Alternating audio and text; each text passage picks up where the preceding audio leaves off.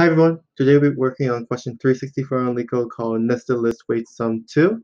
So this is obviously a follow-up on Nested List Weight Sum 1.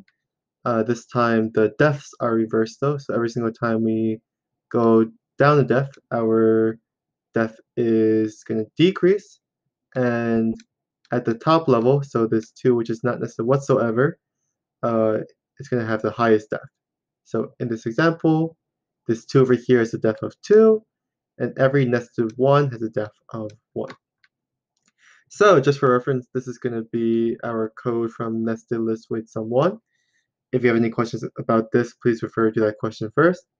The idea is every single time we pass an array, we're going to make a recursive call with that array and keep adding in the defs, and every single time we go into a nested array, we add 1 to the def.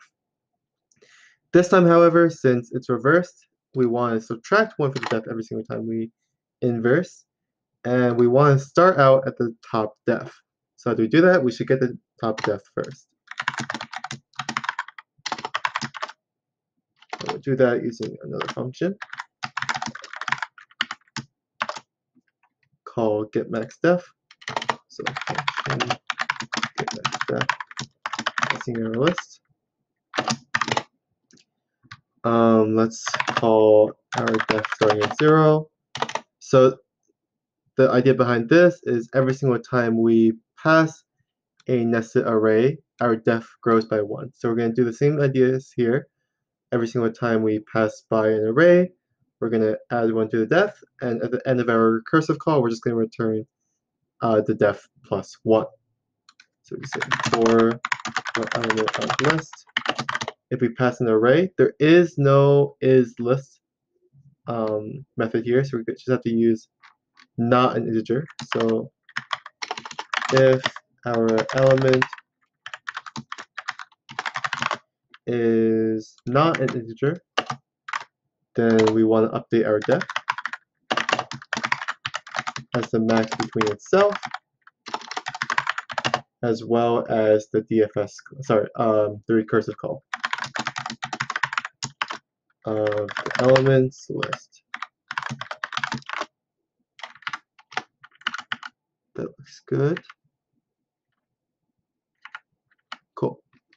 Then for the recursive calls return, just return the def of 1, because every single time we go down into a nested array, we're adding 1 to the def. So by the end of this, the last return will just be the max def. So let's see if this works.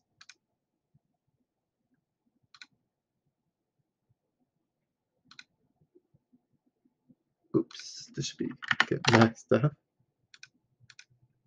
There we go. And works just fine. Cool. So runtime, well, get max def is going to be O of n, since we're running through every element inside the list once. Same idea for the DFS function side here, so going to be O of n just like before. So O of n plus O of n is O of 2n, which is the same thing asymptotically as just O of n. So this is O of n, where n is the total number of integers in our nested list. Cool. So with that, I'll put a link to the question as well as my GitHub down below, and I'll see you guys next time.